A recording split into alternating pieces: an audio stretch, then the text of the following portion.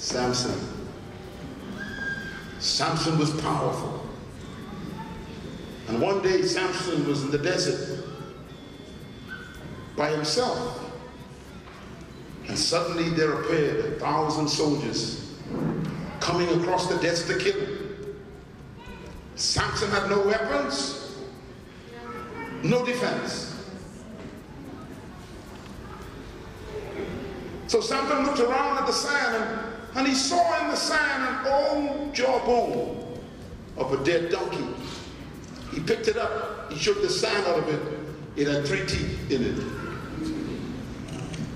Samson dug his feet into the sand to get a position, and he waited for the soldiers who were coming.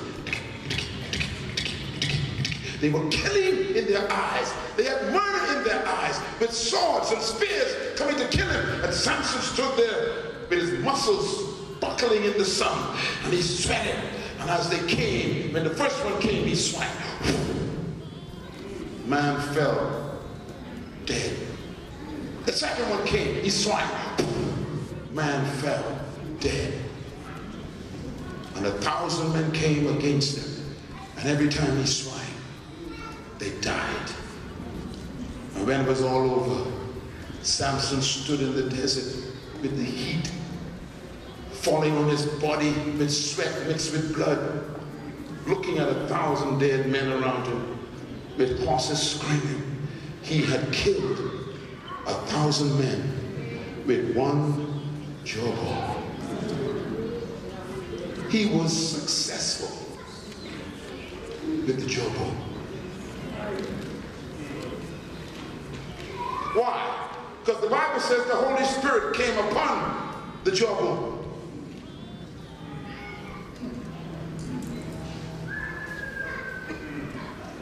What shocked me was when I read the next statement in the Bible. It says Samson did something that you will never do in South Africa.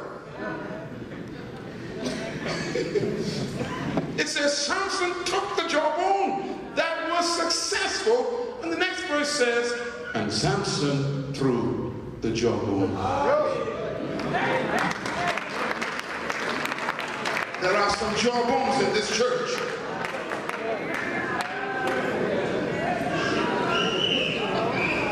They were successful 100 years ago. They were successful 50 years ago. They were successful 20 years ago. But God is saying the anointing is not on that program anymore. Throw it away.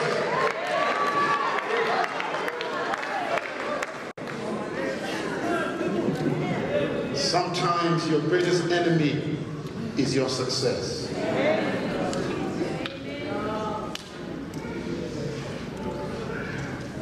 Samson understood something, that the jawbone was only for that occasion. There are some programs in churches that were only for that occasion, but because it was successful, you are still trying to keep it alive, and it's killing the people.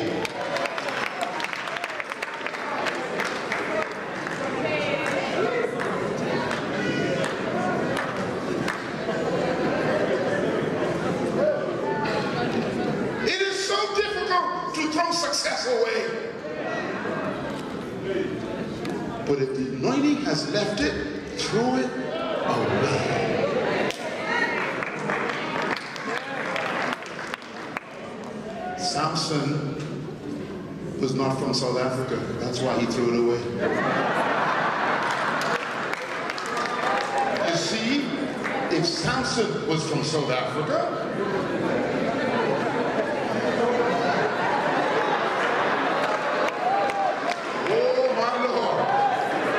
take that jawbone, take it home, go in the village and say,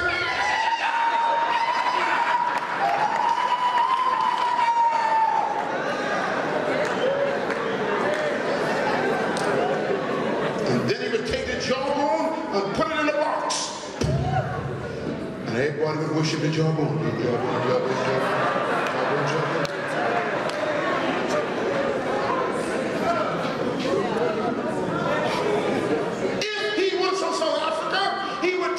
Jawbone.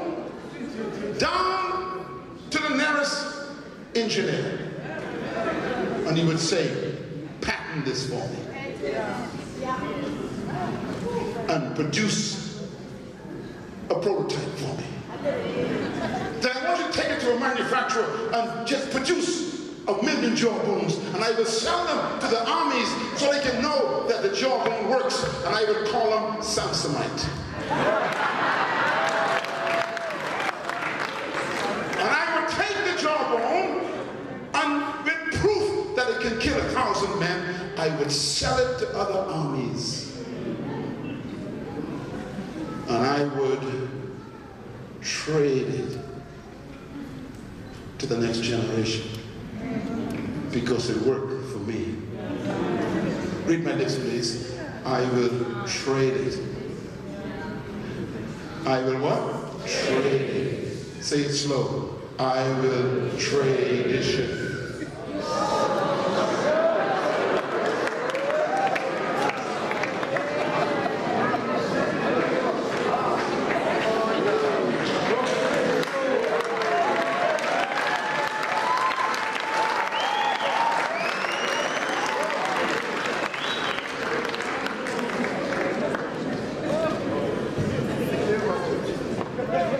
60 years ago, you could set a tent up in a village, and everybody came. Do you know why? There was no flat screen TV, no internet, no cell phone, no iPad, no movie theaters. They had nowhere to go. That's why they came. But if you try to set a tent up today, you and your wife will be there. Why? The jawbone is finished.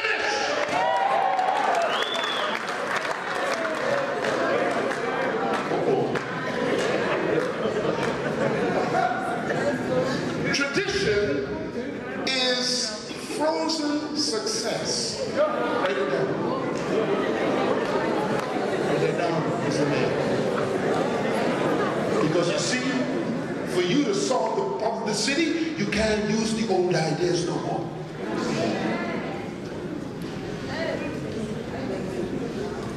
For this church to grow in the next 50 years, you can't use